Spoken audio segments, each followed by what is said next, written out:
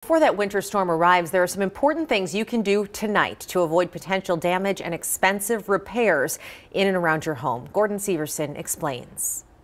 Here in St. Louis Park, they have more than 5,000 catch basins just like this one here in the city. And with the storm coming our way, crews are out here clearing as many of them as possible because they expect to see a lot of rain and melted snow flowing through their system over the next 24 to 48 hours.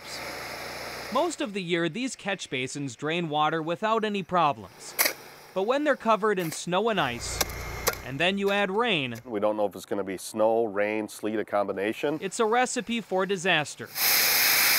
That's why 2 city crews in St. Louis Park have been out clearing catch basins since early Monday morning.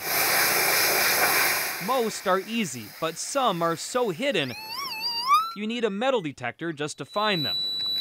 There she is right there. Yes, this time of year you're not expecting rain.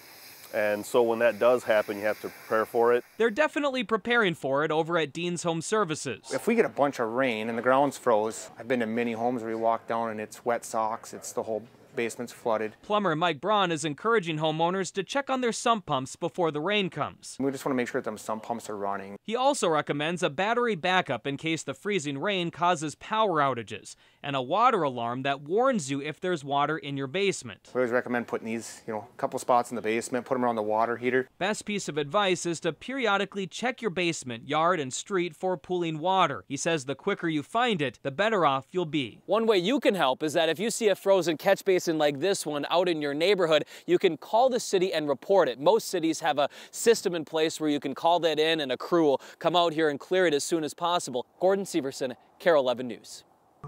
Some good advice there, and a reminder, you can stay on top of our winter weather with the KARE 11 app. It's free to download in every app store. Get weather alerts and live radar 24/7.